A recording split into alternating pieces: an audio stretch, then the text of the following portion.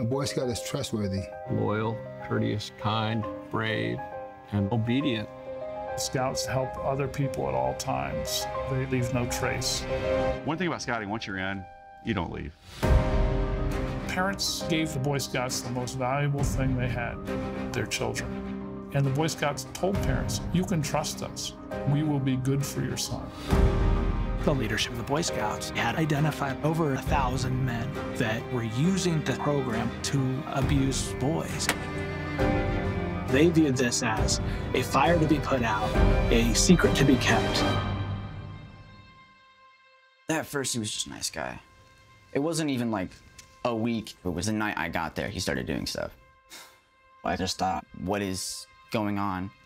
And is this normal? It got much worse from that.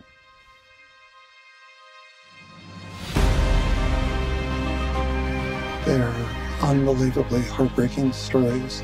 So many of them are haunted by who they would have become if this never happened to them. We started saying, oh my God, there were troop leaders being found to have abused children at one troop, and then a year later at another troop, and again and again and again.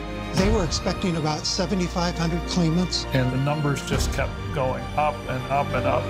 It's not just about a financial settlement. It's about Boy Scouts admitting that they did wrong. I don't think you can put a price on that. This is about figuring out how to move from victim to survivor. I'm 40 years old before I tell someone. And when the detective says he confessed to abusing you, I must have read the email 100 times because I no longer had to prove to people that I was abused. I was free.